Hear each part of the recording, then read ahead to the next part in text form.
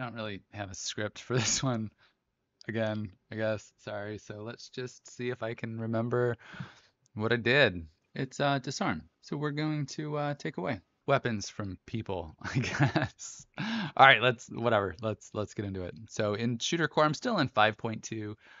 I've been debating updating to 5.5. I need to because the parkour stuff, which I'm going to be doing soon. I think I'm just going to do one more video on what is this on the combat system, kind of a taking a hostage maybe, just to show that. I think that could be useful in showing how to do possessing another character. I don't know. I'll figure that out. But anyways, let's do this one. So this one is stealing a gun from someone, knocking it out of their hand, grabbing it and putting it in your inventory. You can do it with swords, whatever. But okay, so we're in the plugin shooter core, and then I have to go into the input, right? So we're gonna have the actions.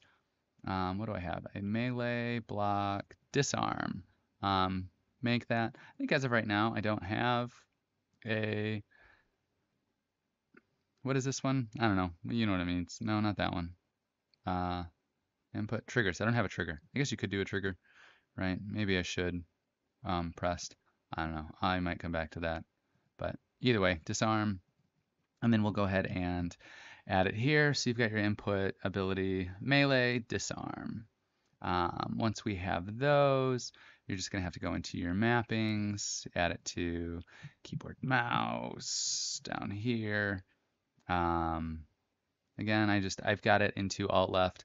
The reason for that is I think my melee is also alt left. But this is when you have a gun. This is when you're melee, right? So how we keep those separate is we're going to go into weapons, put this into here. So I'll come into there in a second. No, I guess it's not going in here. It is, but yeah. So I have this ability in here. So we don't have it in where your main abilities are, right? It's going to be under, no, it's not under here. It's under game. These are your ability set, right? So these are going to be where you have some other things. Okay, so the next step that we're going to do is add this to, where do we have our melee? Yes, they're going to be under game. Where I'm doing a base one again. And I guess because if I want different animations, I will create, and I think I just copied this one. So you're just going to drag it, copy it, and then going into here, under here, you just do blueprint class, and then you're going to do GA melee disarm base. And that's how we get this kickboxing disarm. But before we do that, let's go back into the game melee, the disarm base. Okay, so I just copied the regular melee, right? So that's why it ends up being with the widget. I could reparent it. I was reading somewhere someone said that they were getting a huge performance gain. There's a big draw on the widget. I guess I could always run that and run to see. I forget what the I don't know. I forget what the command is. I'd have to look that up to see, what my profiling is to see where stuff is. But anyways, I'll get to that later on how to optimize everything. I might do a separate video on optimizing stuff. But we're going to have this on activate ability. We're going to run a montage. I do want to stop when ability ends because I have on here some things that we're going to end the ability early, right? So I'm driving, and you can kind of see I'm coming off here. I'm ending it early, and it's because unlike kicking and punching, right? Like if I go to kick you and I miss, that's cool, right? Like it works. If for whatever reason though, I go to disarm you, I guess I could let it run out where your character tries to disarm someone. But if you go up to a car, I guess you could punch a car, but like, could you try and disarm a car? Depends on the animation you want. But again, we're kind of doing the same thing. We do need to check if we have authority. So replication on this one, I'm actually going to have to make sure we double check. But let's double check these. So it is replicating. The ability tags are action melee. Is this? Let me just double check. Yeah, melee. This wasn't in any issue. I don't know if you guys have noticed this input tag weapon ADS. Um, I haven't messed with that because it didn't seem right to me when I programmed some other stuff, but this one, I don't know, it's on the melee too, right? Like I definitely did not do that. I didn't put that there, but it hasn't messed anything up, so I'm not gonna mess with it. I don't want to break it if it's not broken. I don't know if Unreal did that. It doesn't seem like they would have done that on purpose. Um, but I don't know. If someone knows why that looks like that, let me know in the comments. But either way, so we're going to check to see if we have authority. So if we do, this is where we're going to run some of the trace. So this hit trace, this is copied, I think actually directly from the melee. I did tone it down because I don't have on the melee. So I toned this one down too. I think it was at like 350. This one I changed to 100. I might have to change that back. Let me go back to the graph. But you have this where you move your character, and I do not have that on here, anything like that. I don't like it. It's not fitting the style of my game. I guess technically you could run that on yours, but it just didn't fit. So this hit trace is essentially the same notice. I didn't really do anything with this Lyra character. I may do something with it in the future, but I don't think so. I might just delete it later. But again, all of this is copied directly from the melee. I'm going to break the hit result. I'm coming up into a branch. If it's false, I'm going to come down here and end it. I'm checking to see if it has a gameplay ability. If it's not valid, I'm ending it. I'm going to off this hit actor. That's where I'm going to get the player controller. From the player controller, so this is actually the person that you are stealing the weapon from. Here you're going to grab their quick bar component and their Lyra inventory manager component. You could promote those to variables. I didn't really do any variables on here. I tried to keep them as light and simple as possible. So I do have a lot of these. It does get to some spaghetti, I guess, over here, but let's not talk about it. We'll cross that bridge when we get there. I always like to debug stuff. I don't know what I was debugging here, what some issues were, but when I was programming it. So this one has to do with the weapons, right? So I have the melee weapons in slot 0. So I'm just checking to make sure that it's slot 1 or above. If you do your melee differently, I guess, if you have a sword, you might want to do it differently. But this way you can't slap someone's kung fu out of their hand unless, I don't know, maybe you want your character to be magical and he can like take away their powers. That would be kind of cool, I guess. I don't know if that fits your game. If that fits what you're doing, that sounds cool, dude. So, anyways, we are going to then check to see if that is, like I said, so if it's in the quick bar component 1 or greater. If we're not, we're just going to end the ability. But if it is, we're going to remove the item from the slot. So this is in the quick bar. We're going to remove the item from slot. And then we are going to remove the item instance from their inventory manager, right? You want to come out of this return. I forget what this returns. It's an object reference, but this is what we're removing as well. You do want to then come over here because this is, so I think this is a custom function that I have in my code. And this is the find fragment by class. And then this is, no, maybe this one's not. This is, this weapon slot is custom code. This find fragment's not. I think that's in the standard Lyra library. But this weapon slot, that's something that I added because we're going to check to see if it's 1. Now, the reason why we're checking to see if it's 1, I guess you could do greater than 1, right? So if it's like a rifle, you could slap it out of their hand and take it too. But I think as of right now, I only have I might actually have to fix that. It might have to be greater than 1. And then I'll put the check to see if it is over here. Now, the reason why I have this is we're going to get the slots. So here we're going to do get controller from actor. We're going to get the quick bar slot. So this is our character. Okay, we're going to get the slot. We're going to check to see if there is a weapon in slot 1, right? If there is a weapon, so if it's valid, right? If it's returning something is there, we're going to knock the gun out of their hand. So that means we're going to spawn an actor. Okay, and this is this B dropped weapon.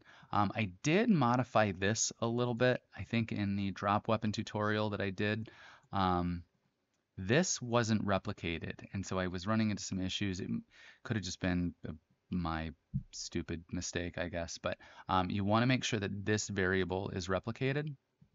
And then on here, I think net load decline is checked, replicate um, is checked or not checked, so I checked it. Whatever the grenade is, I just copied that because that one works fine. For whatever reason, this was not working for me. It was spawning the other stuff, or it wasn't spawning on the server, or it was spawning on the server, it wasn't spawning on the client side. But the grenade does, the grenade works fine, so I just copied what all of these variables were off of the grenade. But again, just make sure that this is replicated, so that way you get your gun, or else it's going to be invisible, you can't see it, and it's a big problem. So, but that is what you are spawning.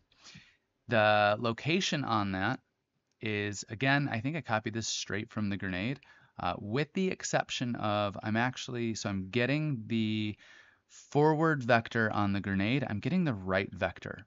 I'm multiplying that by -90. I guess I could have gotten the left vector, but I don't know, I just typed in right and that worked. And I'm going to add that to the actual location, and then that's my output. And then here, again, I think all of this is straight from the grenade. So just copy and paste. However, if the weapon is not valid, right? So if my character does not have a pistol, I am going to steal his pistol. So there is a bit of, like I said, spaghetti code. So what you want to do is you want to grab the remove item from slot. This object reference, this is where you're going to pull off of. This is going to be plugged into quite a few places. So you want to make sure that you look at this. Know that this, anytime I come back to this node, it's coming right off this remove item from slot. So when it's not valid, we're going to add item definition. Oh, sorry, this item definition is also on the actor that we're spawning. And then we're also getting the spare ammo and the magazine ammo. I guess you don't have to do the spare ammo. You could just do that as 0 if you don't want anything. I might change that later, but if you do, it's lyra.shootergame.weapon.spare ammo and then magazine ammo. In fact, I might notice if I take the gun, I'm not adding the spare ammo. I'm only adding the magazine ammo. So I might take out the spare ammo on that. But anyways, so getting back to this. So if it's not valid, we're going to add the item definition. Stat count 1, we're going to get the item definition. I guess technically I could have just pulled this off here or plugged it into there because this is the same thing. Again, all coming off here. We are then going to get the controller from actor, right? So this is our character. This is the player's character, not the target, not the person that you've been hitting with the ray trace. So this is ours. So from here, we're going to get the manager, the inventory manager component, and that's going to be put into here, and then we're going to get this item definition, and we're going to add the item definition. From there, we are going to add item to slot, and because it's a pistol, we're going to add it to slot 1. If I wanted to do a rifle, I might do this in the future. I could always do a check to see if this slot is the same. If you guys, I could show you how to program that later, but as of right now, I'm only doing the pistol. The animation that I had really only works for the pistol, so that's why I'm only doing the pistol. If it's a gun, I could just slap it out of the hand, and if it's a kung fu or whatever the melee combat is, they won't be doing it. So that's why I have slot index. I've left this open. I've pre-programmed it. I haven't plugged anything into there because we're going to add it to slot 1. And then again, kind of coming off. So this is actually coming off the quick bar, right? So we need to plug that into the target, this return value into the item, and then we're also plugging that into the set active slot index. And then we're setting it to 1, which is going to be the same as here. Coming off of, sorry, so we've got this add stat tag stack, sorry, and that's that magazine ammo that I was talking about. So we're going to be grabbing that same item definition. we're going to find the first item stack by definition. Actually, not too sure why. I think I copied that from the, was it the pad? But we're grabbing the return value into the target here, and then the return value from here into our stat tag. So that is going to then give you the weapon. If you don't want to, if you just want a disarm, you just run here, and then I guess you could end the ability here. If it's not valid, or no, you wouldn't even have to check to see if it's valid. You could just end it with spawning the weapon. But if you want to be able to take the weapon, this is where you run it. So then I guess the last step is just going back into the weapons and go into the kickboxing disarm, and then you just whatever your montage that you want to use. I guess that. So you can change some of these variables here if you want, but I think that's really the only thing. That's it. That's the only thing that I changed in here. That should be it. I think this one, was this a faster video? No, not at all. I'm sorry. I'm always horribly slow. Anyways, that is the disarm. Again, I'm going to do, I think, one more video on the melee combat. I'm going to clean it up, obviously, as I go, do some other ones. But as far as the how-tos, I'm trying to finish up the melee combat. But the next one to come is going to be grabbing a hostage. So that will be the, how to run animations on the target, kind of that full body react, stuff like that. So I'm going to kind of do a combination of blocking inputs, maybe possessing. To be honest, I haven't done it yet, so I don't know. But that's what's coming next. And then I'll be moving on to hopefully some cool AI stuff and programming some fun AI for you, and then some game modes, and kind of getting into the meat and potatoes of the gameplay. So I'll be back soon, but hopefully you guys like this video. If you did, like, subscribe, all of those things. Send me to other people if they might like this game or not. You don't have to. No pressure, I guess. But I will see you guys next time.